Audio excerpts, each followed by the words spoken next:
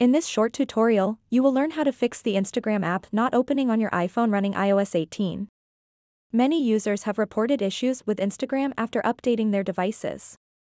If your app is crashing or won't open, don't worry. I have some simple steps to help you get it working again. To get started, open up the settings of your iPhone and then tap General. In the General section, find and select iPhone Storage.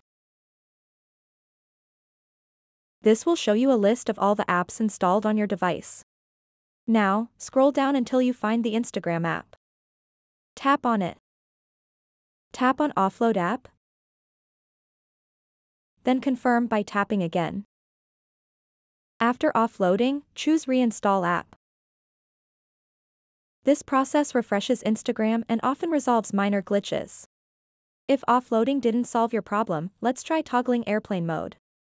Swipe down from the top right corner of your screen to access the control center. Enable airplane mode by tapping the airplane icon. Wait a few seconds before turning it off again. This can refresh your network connection. After disabling airplane mode, ensure you're connected to either Wi-Fi or cellular data. Now, try launching Instagram again. If Instagram still won't open, consider switching your internet connection. If you're currently using Wi-Fi, switch over to cellular data, or vice versa, and attempt to open Instagram once more. By following these steps, offloading and reinstalling the airplane mode trick, and checking connections, you should be able to fix any issues with Instagram not opening on iOS 18.